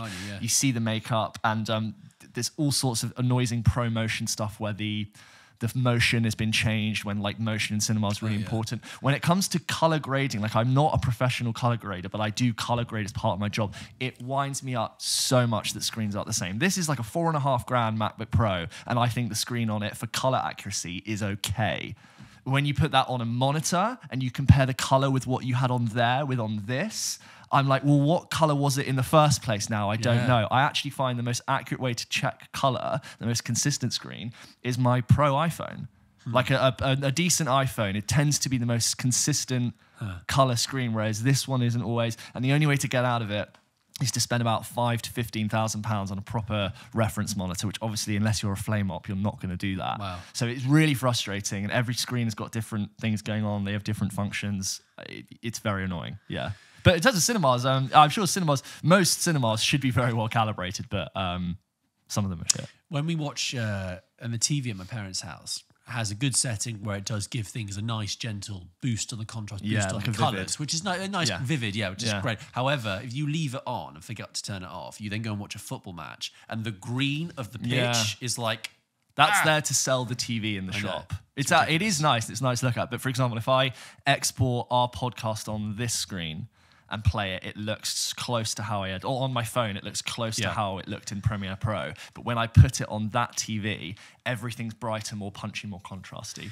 So you just end up going mad if you actually try and focus on, well, what color was it in the first place? It's like... Yeah. And then you think about a client going to watch a video, and then I'm like, well, what are they going to watch it on? And who are the people who are going to receive this video going to watch it on? If a colour falls in a forest and no one's around to see it on the right monitor, does it have a colour? Exactly. So, yeah, I don't really have an answer more that it pisses me off too. This next email is from John, who says, hi, George and James, James and George. First off, love the podcast. One of your recent episodes covered Band of Brothers, and it reminded me of another incredible HBO miniseries, and that is the far less remembered 2008 John Adams, starring Paul Giamatti. This reminder set me off to begin rewatching it, and it's not only as great in quality as I recalled, but it's also chock full of familiar faces, all performing at the top of their game. Just to call out a few: Laura Linney, Andrew Scott, Danny Houston, Tom Wilkinson, R.I.P., Stephen Delane, Ebon Moss-Backrack, Sarah Polly, Rufus Sewell, Justin Theroux, David Morse, and Tom Hollander. The last two are particular standouts, Morse as the strongly stoic yet softly spoken George Washington, and Hollander as a simmering King George III. You know what? I can so see Tom Hollander playing King George III. Yeah, totally. Oh, pathetic. I've lost the Americans. Love it.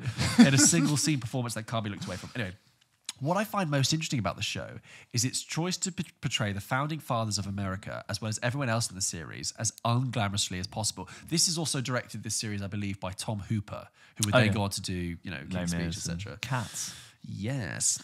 As unglamorously as possible. Bad skin, itchy wigs, and truly horrendous dental hygiene, as was common in the 18th and 19th centuries, all for the purpose of bringing these historical figures, commonly held in the highest regard in America, down to a level where we, the audience, can see them as real people and then better understand them. Very good observation. Watching this series, again, has also crystallized a thought I couldn't quite grasp this last Oscar season. Why I loved Paul Giamatti's performance in The Holdovers, but wasn't surprised by it. It's because I'd already seen him in complete control of every scene as John Adams, a complicated, brash, highly opinionated loudmouth who was nonetheless a good man and a patriot to his core. In my mind, this series let Giamatti show off the absolute best of his talents as an actor. I highly recommend everyone to watch it, especially as it's an election year in America. Good to remind ourselves of what actual love of country should look like. Take care, John from Pasadena, California. I imagine hearing the sort of the national anthem, the flag flying behind me. The flag at like 50% of Pasadena. Yeah. Do you know what, John? An eagle just soaring. That's a good recommendation because it's a limited series. Yeah. It's a mini series. I think I would watch that, knowing the talent involved, and knowing that it's still rated highly. Also, as we've discussed before, I'm a bit of a history fan, history dad. How's the Polish history book coming? Oh, I had to retire it / put it on a sabbatical because it was. I feel like I've read volume 1. Yeah, I read. Are you gonna pick it up on holiday maybe, or do you think you want something more? I think I'm gonna pick it up when my itch to read more about that period of history on your 65th birthday. Perhaps. I've read 300 and something pages and it's 500 pages, but it gets, it's bogged down. Yeah. I love it. Do you sort of read for a page and you're like, I didn't really pick any of that up. I'll have to start that page again. And if you lose momentum, it really goes in. Like, I'm in a particularly dry chapter about like the diplomacy of the Polish government in exile in the Second World War. And I'm like, it is interesting, but I've run out of momentum. That's like when you've had too much chicken. You've been chewing on the chicken for so long, your mouth's gone dry. You can't actually break it down anymore. Yeah. And I'm like, I need to retire this for a second. Yeah. But random tangent. But yes, great book on Polish history. This next one is from Charlie, who writes in. Says, hi, James and George. I'm just writing to you after your review of Civil War and Ripley. Please go and check out those reviews if you haven't already. The first of which, you talked about Wagner Moura's performance and how you love seeing him in things. He was excellent recently in a few episodes of Donald Glover's series, Mr. and Mrs. Smith. He's the guy who played... You watched it? No, sorry. Wagner Moura played... Wagner Moura was in Civil War and played Pablo Escobar. Why is that name completely gone from me? Pablo Escobar. I've loved Glover's career so far and find him a really interesting voice in media recently, especially with Atlanta, which is fantastic. I do recommend his new show, although there was a big push for it a few weeks ago. It seems to have been overlooked compared to the other movie-based TV show with only a vague connection to the original, Guy Ritchie's The Gentleman. So he's playing Mr. and Mrs. Smith and Guy Ritchie. Whereas Glover created an interesting meditation on relationships, inferiority, and race, Ritchie has absolutely nothing to say. Mr. and Mrs. Smith, the movie, was an enjoyable romp that, in my eyes, is about an equal in fun and engagement to the original Ritchie film, but even that fun is sucked out in Ritchie's new series. I'm so disappointed that it's so high in the Netflix charts, as I think it may be one of his worst projects, of which there aren't actually that many highs for me. Every character talks in the same way, every scene has the same energy, there's no emotion from any of the actors, and it does definitely feel like the second screen viewing, as you two coined. It's such a... we didn't coin it, but it's such a shame that Netflix have put this out on the same week as Ripley, as it does just show me that they're going to stick to pumping out this schlack. Is Mr. and Mrs. Smith perfect? By no means, but it has at least a reason for its existence. Anyway, if you checked either of these out, I'd be glad to hear your thoughts. Hope you're well. Regular punter Charlie from Edinburgh. Oh, friend of the show. Thank you, Charlie. Mr. and Mrs. Smith... what's face? The Gentleman has done extraordinarily well. Yes. Anecdotally, I've heard a lot of people say to me, "Oh, have you seen The Gentleman? It's fantastic. You've got to watch it." And then similarly, I've read reviews that say it doesn't really get to have much to say and isn't really that interesting. I think it's why you watch it. I know a couple of people have watched it. They're like, yeah, it's like fun, watchable, throw it on, but like it's not deep. If it's not prestige drama. It's a good elevator pitch. Rich people growing, selling drugs in their huge estates, excess. Crime. Mr. and Mrs. Smith is on Prime if people wanted to watch that, and The Gentleman is on Netflix, which didn't come out at the same time as Ripley. That's not quite true. It came out a month before. It's like Netflix's releases this year were like one day, boom, The Gentleman, boom, Three Body Problem, boom, not got done quite as well as we thought. As well. It's the most expensive series, Three Body Problem, wasn't it? No, really expensive. Yeah. I do think I'm really noticing TV shows that are not hitting, that otherwise maybe a decade ago would have had a really big splash and run in, are just lost with the next piece of content. Yeah. It's like a TikTok feed where like you just need more churn. Yeah. And if you're lucky, like one does brilliantly. Yeah. But sometimes it's just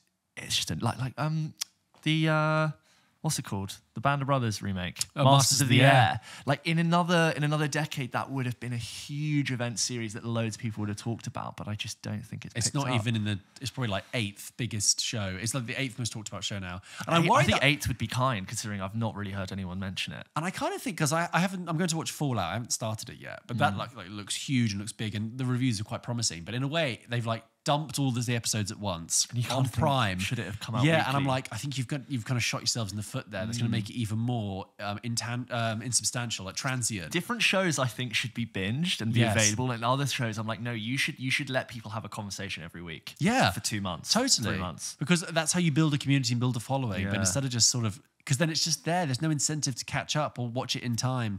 Like the great TV shows, like Breaking Bad and Game of Thrones did so well because people talked. It's all people talked about for 3 months when it was on. Yeah. Oh my god, Sunday night, I've got to watch Game of Thrones. Yeah, totally. Anyway, this next email is from Benjamin, who says, introductory scary films. Hello guys, hope you're both well. I'm wondering if either of you have some recommendations for scary films that might ease me into the genre and get me mentally prepared to watch a film like Hereditary. I'd love to watch films like Hereditary, but always too concerned that they will leave me frightened for weeks. Please don't say, just watch it, you'll be fine. Many thanks, Benji. No, it's true. You can't just watch it. And it's disturbing as well. Yeah, it's you need to build up to it. I think a good entry level, if I may, James, entry level scary film is Scream. Yeah, Scream's great. Because it's fun, Teeny. it's funny, but it's kind of creepy, but it's not like horror of like supernatural. It's just kind of threatening. But it totally ticks that box of being scared in a film. Yeah. I always divert people to M. Night Shyamalan's films like Signs, The Village, and The Sixth Sense. Those have like scary moments in them, but are also decent. His early work, I think those are decent films that have good scares. Yeah. And then I'd say A Quiet Place is a modern one that's actually quite good for a modern scare. Good entry level. Get Out Us. Yeah. Get Out maybe a bit scary for you. Again, I don't know what your thing. And then if you want to go old school, you could check out Psycho. It's scary, but I think very doable. I watched it very young and I lived to tell the tale. Yeah. John Carpenter's Halloween. Yeah, those are all great. That's like a classic teen slasher that has a really scary concept and there's good jump scares in it. It follows similarly. I agree. Yeah, those are good ones to go with. But like, I think like I watched M. Night Shyamalan scary films were the first ones that I would have watched that would have been scary. It's like Signs. I sent you the video. Yeah, it's brilliant. Yeah. That scene is really good. The found footage scene before found footage was cool in Signs of the and Joaquin Phoenix watching it in the cupboard. It's also funny. It's scary and funny. And the alien. An American Werewolf in London's really good. Have you ever seen that? No. Oh, it's good fun. And has punchy scares in it and like really gnarly practical effects. Yeah. But it's funny as well. There are lots out there. Us as well. Creepy. Yeah. Us's. Did we say It Follows? Sorry. That's a good intro. Oh, The Witch. I think The Witch is actually pretty... Yeah. Because I'd say there are 3 great scares in it, and then the rest of it's fairly like humdrum life. It's almost like it's not scarier than the other ones I mentioned, but The Witch is more unsettling. Oh yeah, okay, fair. Yeah. It's really disturbing and creepy. Like the goat. Oh yeah. Yeah. And like this image of the baby being gone, Annie Taylor-Joy does the thing, and then you just see the witch running into the woods. Oh, yeah. Do you even see her? I think you just hear the twigs like snapping. I think that's one moment you see her just run, the edge of it running into the woods, and then later in the woods. I know. I forgot about that. There's like it's two like 1-2 punch of 2 scares right at the beginning of the witch. Similarly, The Lighthouse is scary-ish, but really unsettling. Yeah. It's like a nightmare. Also quite funny though. The Lighthouse. I thought it was just kind of wild. If you're afraid of being scared versus afraid of being just like unsettled and creeped, they're different things in my head. Whereas Halloween isn't unsettling; it's scary. Yeah, well, it's quite tame now, but it's just moved on. Anyway, thank you. As always, guys, if you want to send in your emails, send your thoughts in to hello@popkitchenpodcast.com and we read them out on the show. Let's play a game. James, I have 2 new rounds of a game, of 2 new games for you to play. Okay, 2 rounds. So I have 2 new games. Okay, 1 round of each. Okay, and they're hard. Okay, I'm gonna give you 4 hours. I'm gonna give you a minute for each one. Okay. This is about architecture. No. James, I'm going to ask you to name a film that came out in the years 2024 backwards. Oh, okay. So I want you to name me a film that came out in 2024 then 2023, then 22, and get as far as you can in a minute. Okay. All right. How do I introduce this? Okay, I'm gonna do it year by year. I'm gonna announce you year by year. Okay, ready? No, I'm not ready. You have 1 minute to name a movie that came out in 2024. Okay, June Part 2. 2023. 2023, a film that came out last year, would be The Holdovers. No, that's this year. Well, last year for America, I'll allow it. Holdovers. 2022. Top Gun Maverick. 2021. Okay, Men. No, that's Oh, 2022. sorry. Top Gun Maverick was 2022. Yeah. 2021, we'll go with... oh my God, this is such a you game. 2021. No Time to Die. Right, 2020. Tenet. 2019.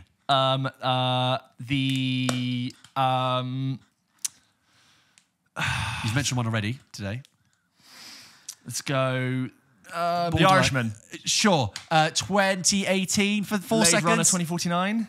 No, it's 2017 and you're out. So you got 5 years. 5 years done that. That's a hard one. I know it's hard. I get one from 2022. No, you got 22 all right. It was 21 you 2021. struggled at. Because it's that sort of weird COVID-y era. It's hard, all right? That is hard. I like it though. I know. I'm sorry. We've got to freshen up a little bit. Give it a little bit of a change. Name more 2018 films. Name more? Yeah.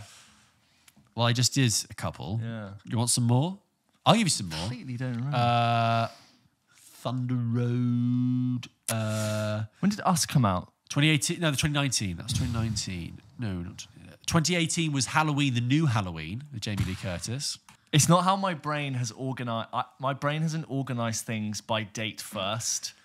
It's like I can name films and then be like, oh yeah, from 2018, maybe. You're organized by date. I know. It's like I was like, I knew I can do this. Your shelf is like, yeah. You do start with date and then you categorize. Anyway, that was one to get your mind. And I'm just going to get my timer ready for the second game. I'm going to ask you to name a film for every letter of the alphabet in 1 minute. Okay? Ready? Okay. All right. In 1 minute, name a movie for every letter of the alphabet. Go. Okay. Anchorman. Yes. B movie. Sure. Cars. Yep. Driving Miss Daisy. Yes. Evil Dead. Sure. Frank. G. Get Out. Yep. H. Harry Potter. Yep. H. I. Yeah. iRobot. Yep. J. Jackie. K. Are we done? Yeah, you're doing good. Keep going. K. Kill Bill. Yep. L. Lincoln. Yes. M. Mother. Yep. N. No Time to Die. Yes. O. This is. I'm routing. O would be Oh Brother Where Art Thou? Yes. And then P. Time. Well done, though. You got to O. Would you like to keep going? Would you like to get to the end? If I gave you another minute, would you like to get to the end? We can do. It's really hard. What comes after O? P. P would be. It's really hard. P would be P. P would be poor things. Right. Q. We're now Think of Helen Mirren. the Queen. Yes. With those. Yeah. Okay. Q. U. You. Jordan Peele. Us. Mm-hmm. And then after U is V. V for Vendetta. And then we got W. Wicker Man. Then we got X. X. X. X. Movie Yes. with Yes. Megoth. Yeah. X. Y. Come on! 10 seconds! Come on! No, do you want the pressure?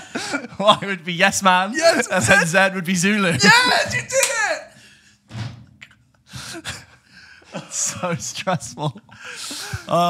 First of all, well done on getting as far as you did. I'm happy with those. That is also what I loved is that you were pulling films that I don't think you haven't even mentioned before. You've never seen some of those films, but also you're pulling them out of nowhere. I love it. I Robot. Like Frank, the 2012 I've seen movie. Frank. Yeah, I like that. We haven't we haven't talked about the film in ages. Yeah. Wow, good What did on I put you. for T? You said, did you say Trainspotting maybe, or Terminator? No. Did we do S? I think I missed some letters. I didn't do S or T. You sure? I'm sure if I went back. I'm sure if we get back, we'll find All right, it. yeah. But anyway, James, that's it. That's the it. hardest brain workout Yeah. you've had on a game. But good, I like it. That was fun. That was the games this week. And James, I put you through it. We wanted to do something different. I've We done should it. do numbers. Well, I think we How have high done. how high you can go with numbers. Do it for me. All right, George, ready? Yeah, go on, time me. You've got to name a film. Hey Siri, start a 1-minute timer. Name a film with the letter 1. 1 day. Name a film with the letter 2. 2 days. Two Famous brothers. one. 2 brothers. Yeah, sure. 3. 3 10 to Yuma. Yeah. 4. 4 weddings and a funeral. Yes. 5. 5 nights at Freddy's. Yes. 6. 6 nights. Could just do 6 as well. Yeah, 6. 7. 7, the movie 7. Yeah. 8. 8 and a half. Technically, it's in the title. 8 and a half. The hateful. Eight-legged freaks. 8 Yeah. for 8. Yeah. 9. 9, the movie 9. Yeah. 10. 10 things I hate about you. Yes. 11. 11. Ocean's 11. Yes. 12. Ocean's 12. 13. Ocean's 13. 14. 14. Oh, there 14? I don't think there is a 14. This is getting tricky now of teens. 14. 15. 15. Time. It's a teen. I could have said 13 going on 30 as well. Yes, true. Yeah. You went to 3 and you said 3 at billboards outside Ebbing, Missouri, but you went for 310 to Yuma. Another film we've never mentioned on the show in 2.5 years. Exactly. Your brain just pulls it from a completely different file. Yeah. Oh, yeah, the teens are probably harder. 17 again is coming up. Yes. 16 you could have 16 could have candles. Done. 18. It's tricky. 18. It's 18 rated films. 19, Edge of 17. Yeah. 1917. Yeah, I'll give it 19 as well. You 2012. Yes. Those are the years. 21 Jump Street. 22 Jump Street. 23. The number 23 with Jim Carrey. Oh, well done. Yeah. 24. 24. There's a film. There's a 24 film, isn't there? There must be. 24. Did they make a film with 24? Yes, 24. Oh, they did. Like 24 Legacy or 24 call it, London. yeah. There was a 24 movie. 25. 25. There must be some sort of Christmas film, like 25. The 25th. 26. 27 Dresses. Yeah. 28 Days Later. Yeah. 29. I mean, it's getting niche now. I with know. the numbers. 30 going on 30. Yeah. I think that's it. Yeah, you probably get the decade. You probably get the rounds of 10. 12 Years a Slave. 12 Angry Men as well. Yeah. Right, guys, those are the games. Thank you so much for playing along. Let us know if you managed to. It's a great car game. Yes. If Like a lot driving, of our games. continue to do You've that. got a big road trip planned. Scratch down a bunch of our games. So I think that'd be great for a busy car of kids, a film buffs. we should put one of those as like a round for an upcoming quiz, like a sudden death. Yes. Like you pull a number out of a bag. Hopefully we'll do another quiz soon. Stay tuned. Thank you for joining us for episode 124. Don't forget, we'll be doing a bonus episode this week. We'll be talking in depth in spoilers about Civil War, and we'll also be talking about the Joker 2 trailer. Folie à deux. James, would you like to? Thank you so much for listening to the show. If you've made it here, we really appreciate you. You're our biggest fans. Don't forget, we post new episodes of this show every single Wednesday with extra episodes out later in the week. We also post loads of stuff on social media, on Instagram and TikTok. Many of you discovered the show that way, but if you don't follow us or you just continue to do so and Film recommend us Bites, that they're way. coming out. Film Bites. I went very Beth Rigby on a recent Film Bites. You did. Which director is underrated? You're giving them the hard questions. Yeah, You should whereas do the full Paxman. you bend your legs. You go, what's the best film you've seen in 2024? Yeah. You do like a CBBC. Disney Channel thing. Hey, kids. So I'm like, what film is overrated? I'm Beth Rigby. Hey, hi. Yeah. Oh, that's fine. Let's go. Let's wrap it up. Let's wrap it up, guys. See you next week. See you next week. Look out for the bonus. Sirens on our end. Fairly well. Bye-bye.